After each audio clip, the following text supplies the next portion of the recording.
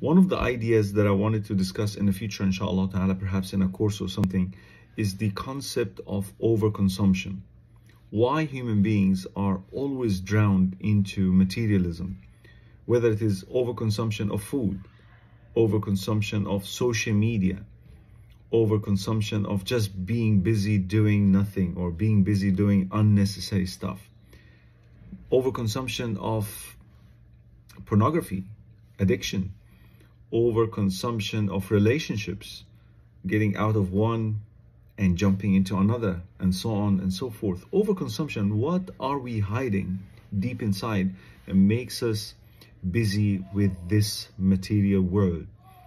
And if you are not addressing these hidden or underlying problems that perhaps we have suffered from, these traumatic experiences, if you don't address them, then you will keep on overconsumption of things that will never benefit you at the end of this dunya. So reach out and speak about those underlying issues so that you can start consuming that which is beneficial to you, inshallah. And Allah knows best. Assalamu alaikum wa rahmatullahi wa barakatuh.